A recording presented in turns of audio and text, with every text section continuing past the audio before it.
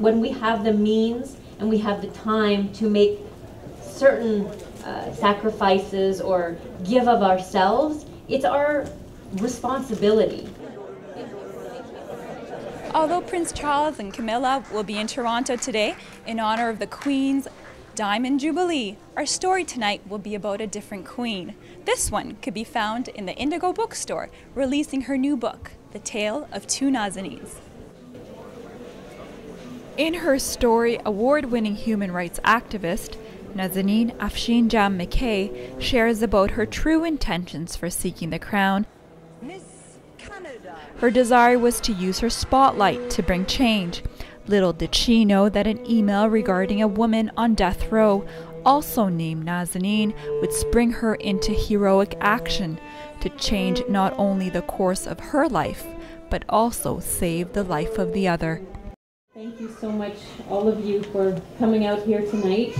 It was quite incredible walking through the Indigo bookstore and seeing my books in real life. I can tell you it's a long way coming.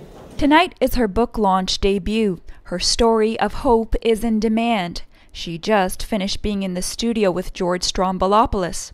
It's been a long day for her, but she seems always ready to give of herself. She engages in meaningful dialogue with her fans, always keeping her advocacy for children and women's rights at the core of her conversations. Among the crowds, I spot one of her biggest fans. It's the Honorable Peter Mackay, her newlywed husband and Minister of Justice. He is hesitant to speak to me at first, not wanting to take the spotlight off of Nazanin. I ask him about how he feels about his wife being in the spotlight, and he starts to open up. This book is the culmination of much of her life's work, but it really is just the start of more work and more causes that I know she wants to take on. And I mean, to pardon the pun, but there are more chapters that she will write in her lifetime, I have no doubt. And so I am very supportive of her, as she has been of me. I feel blessed to have her in my life. And we met around this particular issue of her desire to help save Nazanin Fateh. And so it was that first encounter that led to this point in our lives, and I'm just overjoyed that she is fulfilling her dreams. I have a new solution. It's called progressive revolution. And someday is right now. Nazanin, it's such a pleasure to have you on this very special event. I'm sure that the launching of this book has been something you've been planning for many years. How do you feel right now? I'm a bit overwhelmed by the support and the love, really. I didn't expect this big of a turnout. I mean, there are definitely difficult times working in the human rights sector. There are dark moments, but when you hear that people are being inspired to take action on causes they feel passionate about, then you take a sigh of relief and you say, okay, well, this day is done, and let's move on to the next, and let's work as a team to help more people. Nazanin, I gotta be honest with you. I don't feel very intimidated by many people, but I'm melting here. Not only are you gracious and beautiful, you're intelligent and you're warm, and somehow I'm thinking I'm sitting in front of a superwoman.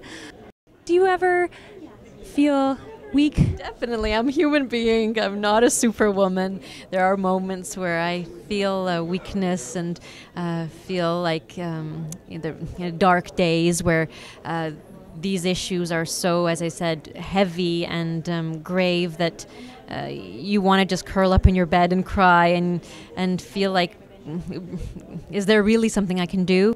What I want people after reading the book, I don't want them to think you have to be a celebrity or a sports star or whatever to be able to bring attention to a cause or to make a difference.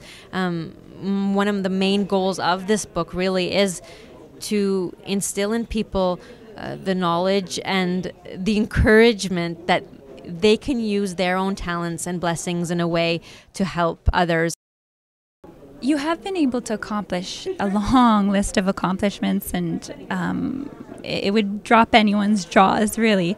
What has been some mottos or beliefs that you've held that's allowed you to, you think, to persevere and be able to overcome and be able to be the voice that you are today?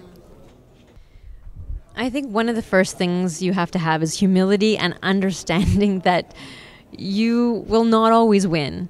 You know, it's the times that you actually fail and the hard times that you grow as an individual, and you just work that much harder to persevere and to move your passions forward, that you're able to do that much better the next time. You mentioned it at the beginning. One mantra that I kind of keep with me is, if you have a dream, make it a goal.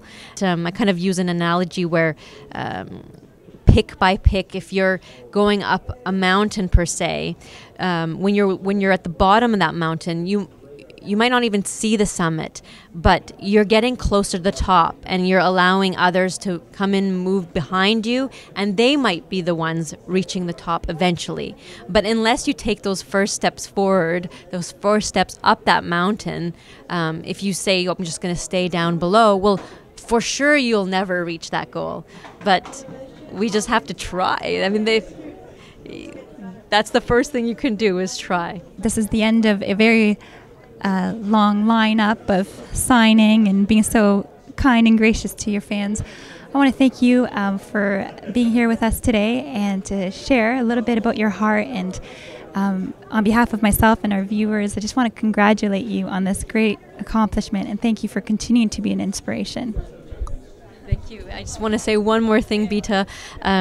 I've followed some of your programs, and I see your blessed heart, your kindness, and I want to congratulate you and to encourage you to continue what you do, because I know you're working from the heart, and I know you're following some of your dreams. So please, if you have that dream, make it your goal.